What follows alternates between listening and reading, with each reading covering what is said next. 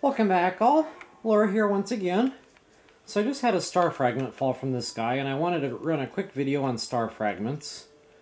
What I normally do is I just eat whatever speed meal I happen to have handy. You can also summon your horse and get there the same way. But long story short, if you happen to see a star fragment fall from the sky, just try to get to it as quickly as possible because somewhere between 4 and 5 a.m., whenever sunlight hits it, it's going to disappear.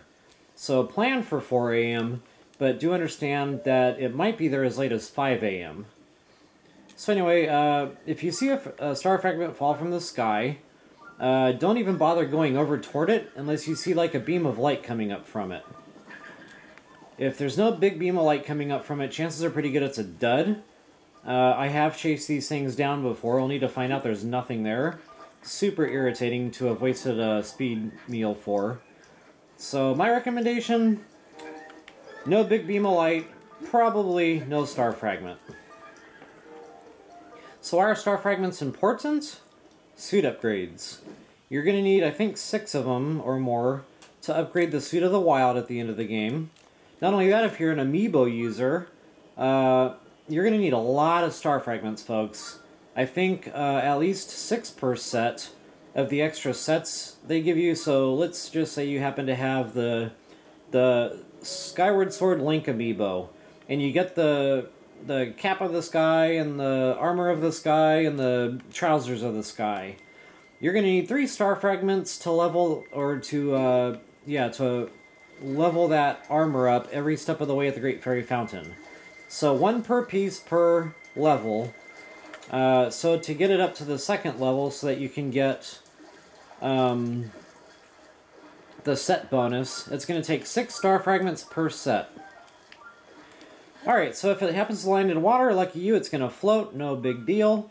One other word of caution on star fragments is if it's on a cliff wall, you're going to want to approach from underneath. Because if it's on the side of a cliff, as soon as you come within range of it, it's going to fall down. And if you're underneath it, you can catch it while it's falling. Alright folks, so that's my little spiel on star fragments. Happy hunting out there. Oh, and there's some bad information out there on the internet about star fragments. Some people say if you go to the top of a tall cliff or a tall mountaintop or tower, you'll see a star fragment. I've followed that advice, and I've gone to tops of things, and I've stood there for like 3 or 4 nights in a row, no star fragments. Super, super frustrating.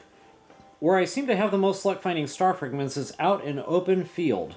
So anywhere on the map where there's lots of wide open flat space, that seems to be where I find the most of my star fragments falling anyway. I'm sure other people have different experiences out there.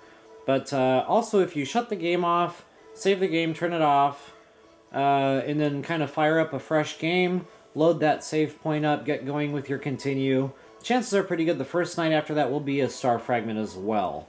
I've had very good luck with that method. Alright folks, so once again, happy hunting, and we'll see you guys back on the next round.